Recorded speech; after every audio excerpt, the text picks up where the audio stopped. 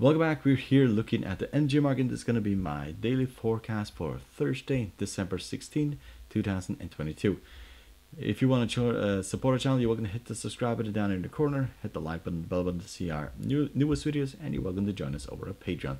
The link is down below. So let's go and look at the energy market, and we'll start by looking at the WTI oil. And today was, well, a fairly mixed day. We ended down more than 1%, but we were down roughly 2% at one point. 20 simple moving average is offering resistance at this point, and so will the 200 and the 50 if we get to that point. So world economy will most likely end in recession in 2023. It's around the estimate is roughly 75% that we will see a recession in 2023 as monetary policy will continue to tighten. So it is only started, and therefore prices will mostly drop as demand for energy will drop. So we have this trend line here that we tested only a few weeks ago, and we haven't gotten close to that ever since. So give or take roughly at $82 is probably where we'll find massive support if we were to break to the upside. 200 moving average, 50 moving average are also in this area, but the 20 is where we're finding problems at this point. We have tested it once here, and now it looks like we're heading back to the downside. Sorry, I need to write that again. So back to the one more time. Back to the downside.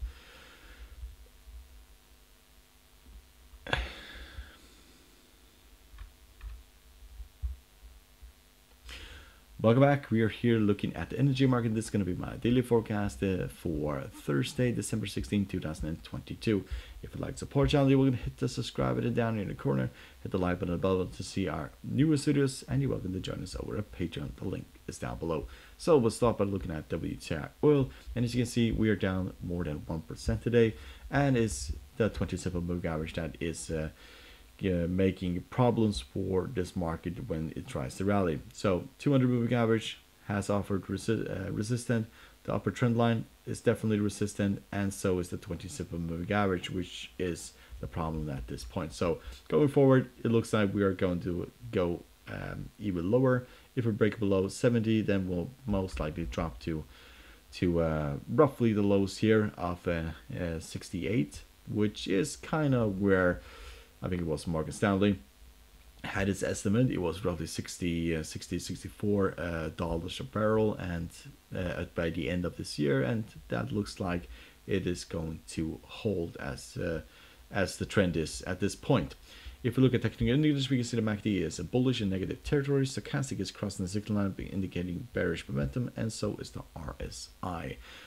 Most rallies that will occur here, like we saw here, 3-day rally, will mostly get sold into. Same here, 4-day rally sold into, and so on. Getting close to the trend line will mostly have a lot of selling afterwards, and so will the 250 moving average. Downward, the channel at this point is -1, and therefore we will most likely see lower prices going forward into 2023. So let's look at natural gas. This has been absolutely a roller coaster for most of 2022, and especially for December. Just see these massive candlesticks, reds and greens, and so on. This market doesn't really know where to go, whether or not to break down or to rally. Recently we have been trading around this area here. The lows are roughly 4.7, and the highs of give or take is 7.6. At this point, we're trading at 6.8, so we're kind of in the middle of things. If we break above here, then we are most likely going to go significantly higher, and breaking below here, we are going to go significantly lower.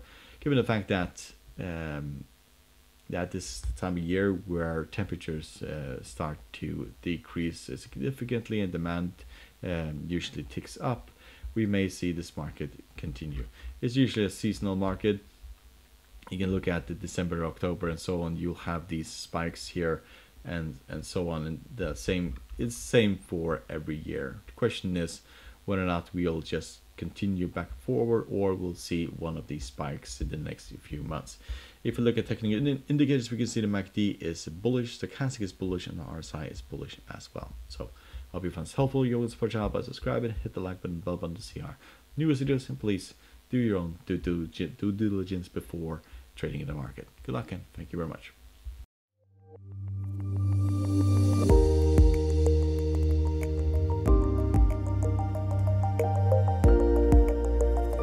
you.